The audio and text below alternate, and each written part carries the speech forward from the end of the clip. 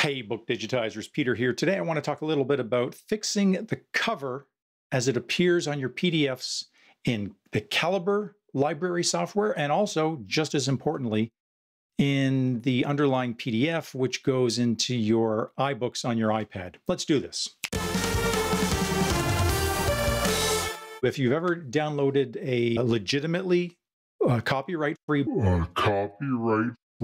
book from the internet, and it didn't have a cover, or you didn't like the cover. I'm going to work through an example. Let's look at my computer here. Okay, so here's an example of a PDF that I've downloaded from the internet.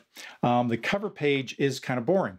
It is the cover page of the underlying document. This was from the US government. And I mean, it's not the end of the world. You can read it, but it's not ideal. I'd like to do a better job or have a better appearance here in Calibre. But there's a gotcha that I'm going to show you. The easy way to fix it in Calibre is with the book selected.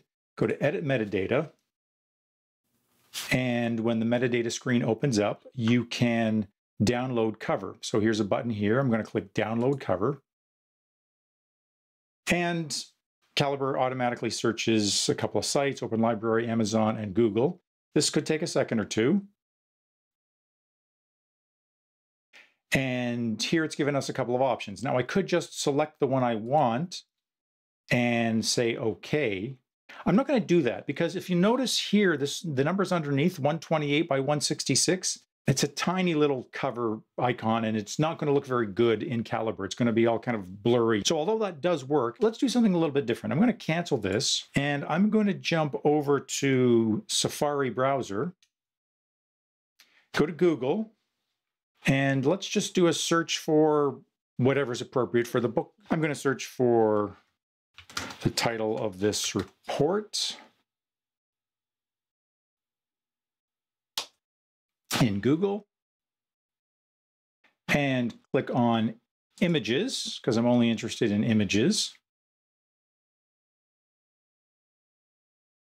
And here's a little trick. Click on Tools.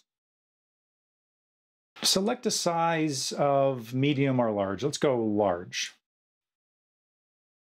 This one is quite a bit better, 907 by 1360. I do like having nice, high quality covers of my books, even PDFs I've downloaded from the government. Okay, so here is a higher quality cover for this particular book. I'm going to do a right click and save images to downloads.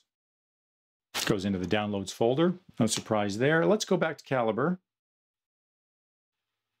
And instead of clicking download cover, where it does that automated thing that gave a result we didn't really like, I'm going to click browse, which lets me browse my local file system. And in the downloads folder, there is the JPEG.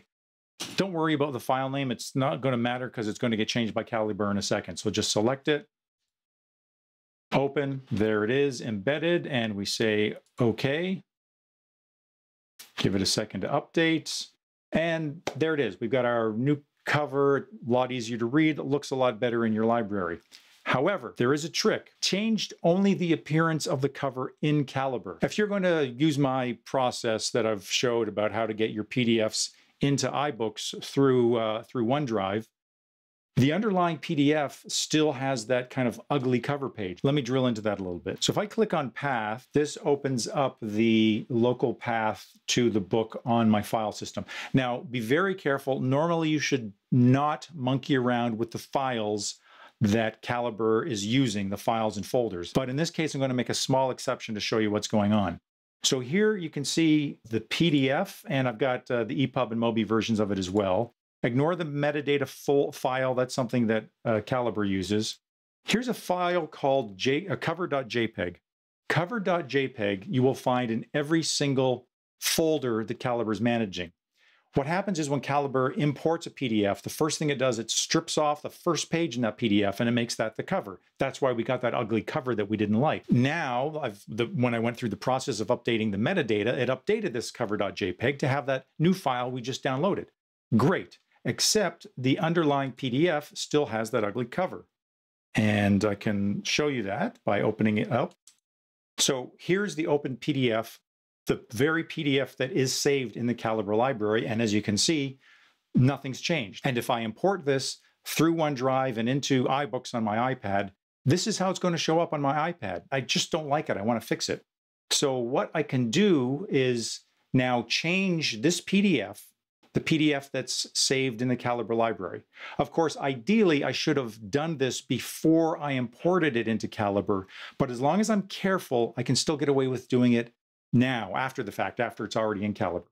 So on the Mac, it's extremely easy with Preview. I'm just going to have to go back to Finder, and that picture that I downloaded, I can just drag it into where I want on the PDF.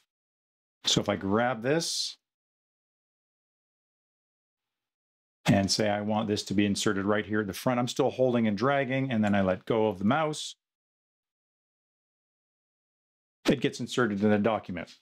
Then all that I have to do is save. So File, Save, and that's it. I'm done.